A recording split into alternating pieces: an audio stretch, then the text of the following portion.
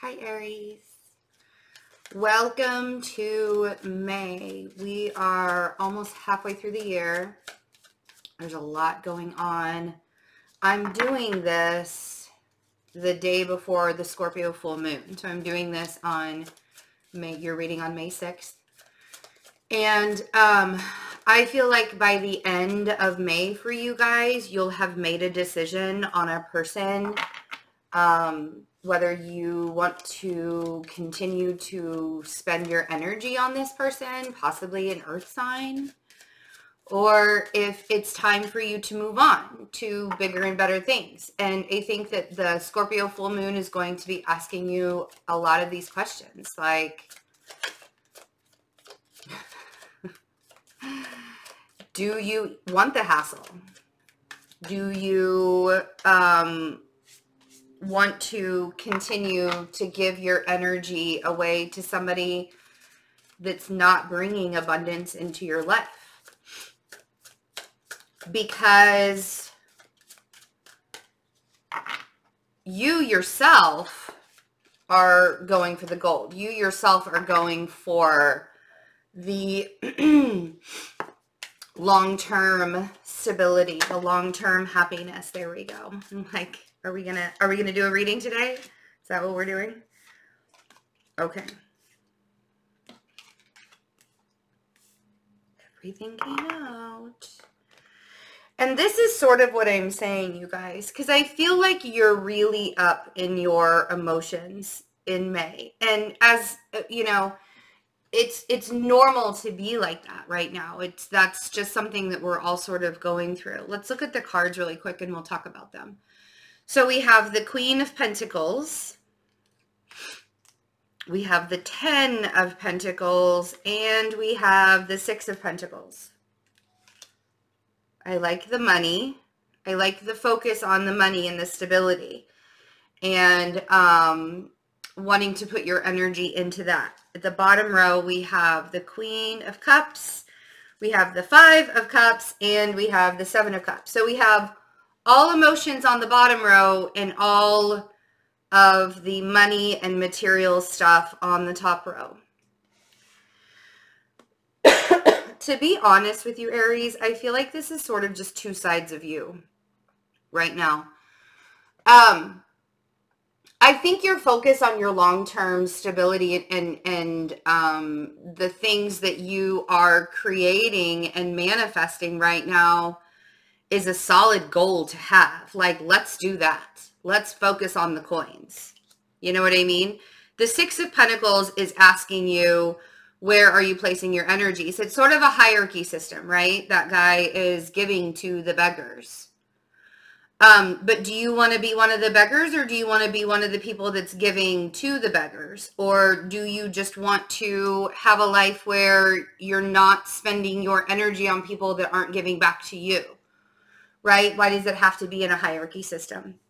I know that's like the age-old, I'm so humanitarian in that way. That's the age-old question. Why do we have to have a hierarchy system? Why does one person have to be any better than another person? Something that will probably, that to me, that's bigger than like what's the purpose of life. I think, why can't we all just get along? Is like one of those elusive questions that we have in life.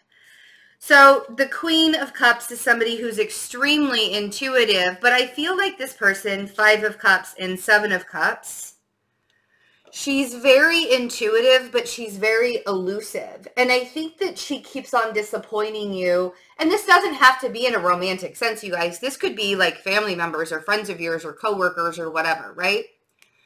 But that 5 of Cups and the 7 of Cups,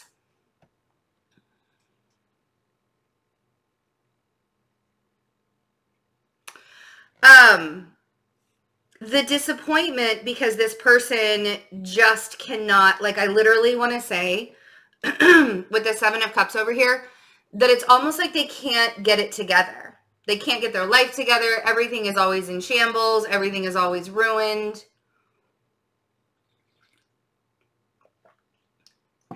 And you're trying to find this stability, possibly trying to find stability with an earth sign, or working with an earth sign. And then this person down here is just so much. The other thing, are you regretting a decision that you wish you would have made, like you would have done something differently with it? And I know that that's sort of general and weird for me to just be so general about it. Because we all go through that where we sort of regret things like, I really wish I would have done that differently. I really wish I would have looked at that situation differently. And now you're trying to figure out how to backpedal. I feel like this is sort of backpedaling in a way. And it might have to do with a water sign. Like you might have realized that maybe something could have been said differently, or maybe something could have been done differently.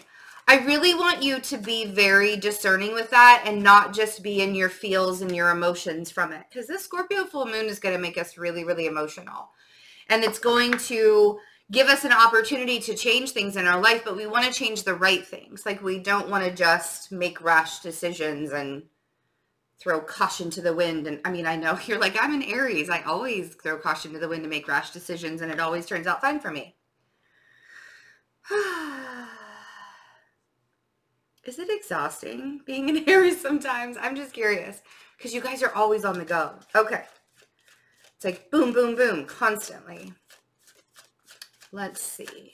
Queen of Pentacles. Ooh. You don't really know what to do about the earth sign. Okay. You got questions.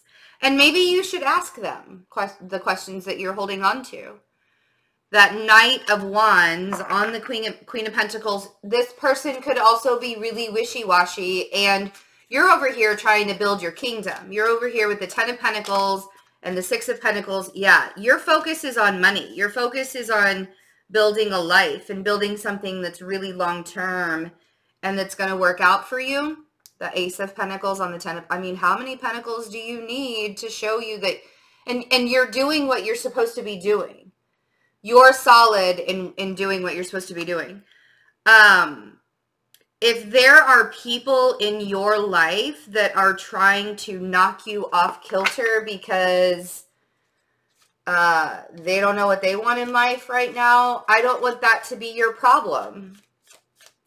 I mean, if we're going to be honest with each other, I feel like you guys deserve more than that. Don't focus so much on the past that you start letting yourself fall back into a pattern of being miserable because of the past is the past for a reason.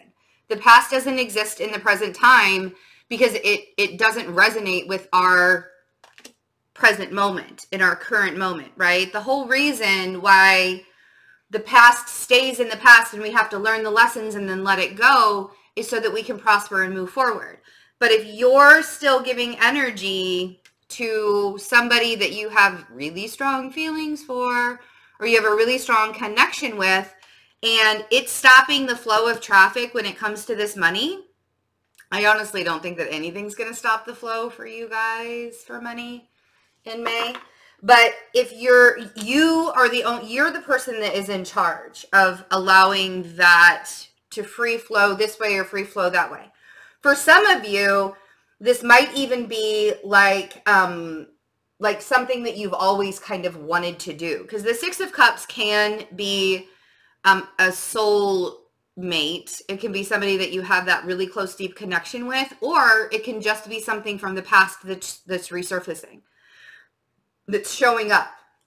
But again, if that past doesn't jive or vibe, if you will, if it's not aligned with your present moment or where you're planning on going, like your future, if it doesn't vibe with that, I don't want you messing with it.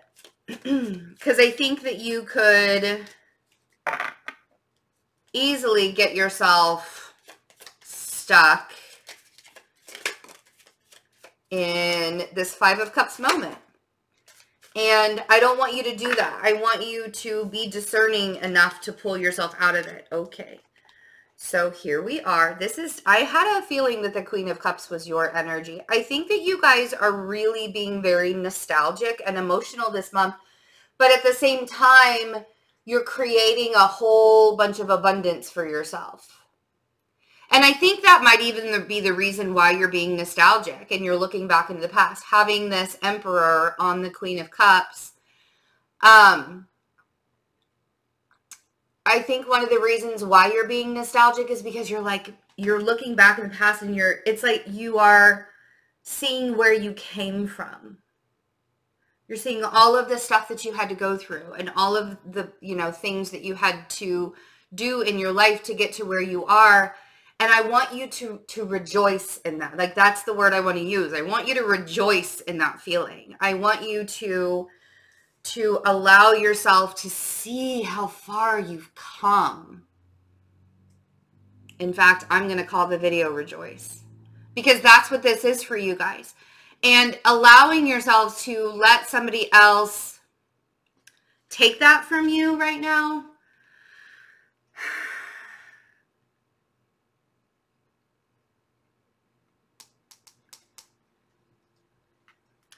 The Sun on the Five of Cups is saying that you can definitely heal from some things that you were once focused on and you're no longer focused on it.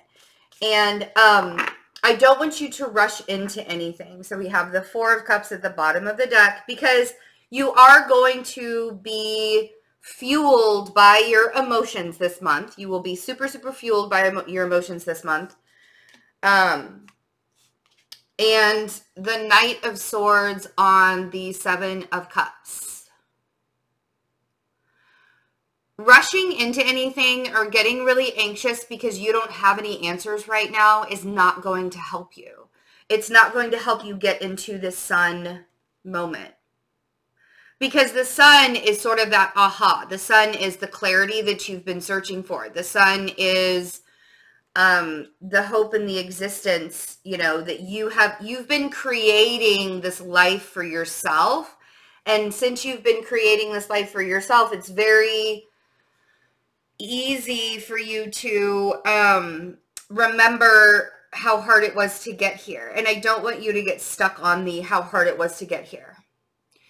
When people do, like, you're sitting with them and you're telling them a story about how great things are going in your life, and they keep trying to one-up you.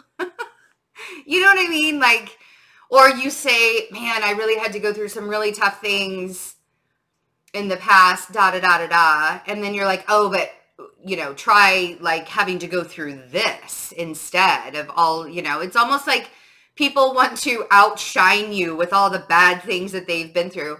I almost want to say that you're having that conversation with yourself. Only you're not trying to outshine yourself. You're just, it's like, you're trying to prove a point to yourself. Like, look how far I've come. Look how much I had to go through to get here. I'm not, it's like you're giving yourself that pep talk and talking yourself into the fact that you're doing great, and you have to keep on doing it to keep yourself out of the blues. And if that's what you have to do, that's what you have to do. Like, that's where I want you to go with things. The Four of Cups and Justice and the Moon. Allow yourself to balance things out with this Scorpio moon. Again, here's the Earth sign, right? I think that you sort of come to a peaceful acceptance about this Earth sign, could even be a Sagittarius, and you almost realize that it was probably karmic and that it had to end, okay? So we have Temperance. I know I'm holding these cards up like, we're going to talk about them. But we have, with the Earth sign coming out, we have Temperance, we have the Devil, and we have the Death card. Okay, so you could be dealing with a Scorpio, a Capricorn, or a Sagittarius. You could also be dealing with a Libra or a Pisces. Leo. And I also want you to, we have a bad habit, and I say this is a human thing, right? We have a bad habit of blaming the other person for our misery, right? And it doesn't matter whether it's like a romantic other person, or if it's a friendship, or if it's a career, or whatever, right? What have you. We have a tendency to start to blame the things on the outside when our inside world isn't really necessarily working very well.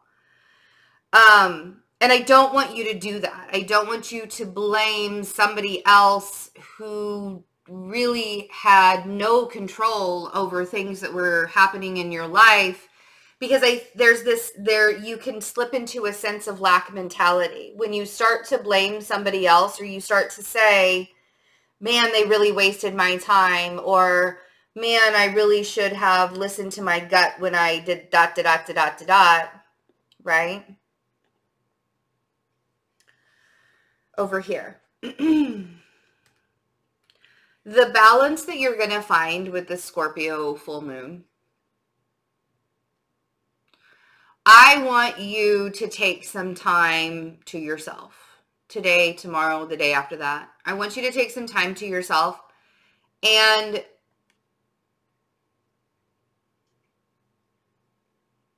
I want you to allow yourself to assess, like ask, for this full moon, ask your higher self, what is it that I need to release for my best and highest good? In fact, that's what we did. I did the Scorpio full moon ritual last night because I have my son tomorrow, and I won't be able to do that with him around. There's no way I could do a meditation with people with him jumping around. But that is available on the membership. So it's actually still available if you need to have a Scorpio full moon. It's still available to replay for tomorrow night. Or even tonight. You could even do it tonight. You can do it up to a week after the full moon. But I want you to really ask yourself with this full moon, to ask your higher self, what is it that I need to release? And then I want you to write it down on a piece of paper, and I want you to burn it and give it to the universe. And then allow yourself to align to your life, the life that you want to create, not the life that you thought you wanted in the past, the life that, because you're on track to doing that, but you'll do the hiccup thing, you'll like do a little hiccup and or trip a little bit, and then fall back into thinking, well, what the hell is wrong with me? Why am I not good enough for this? But you are. You're absolutely good enough for this. So it is time for a rejoice. I know that sounds really strange in a pandemic like this, but you can still look on the bright side of life. You can still look on the bright side of things, even when your outside world looks like it's sort of shattering and falling apart. There's a lot of stuff. I mean, you can find peace on the inside, even if your whole world is falling apart. I've been there. Trust me, I've been there. I love you guys. I would love to have you be a member of the channel. No pressure at all. But if you would like to join us, we have a Discord group where we talk about astrology. I'm teaching astrology. I'm also going to start doing tarot, teaching tarot as well. And we just kind of like, if you need a place to chat with some friends, with some like-minded individuals, we have a Discord thing. You can join that if you are a member of the channel. I do daily updates when I don't have the youngest boy. I do daily energy updates, and we have weekly meditations, and we have members only live chats where I do one question personal readings. So I'm not doing personal reading. So that's the only way you can get a personal reading from me right now, is to be a member.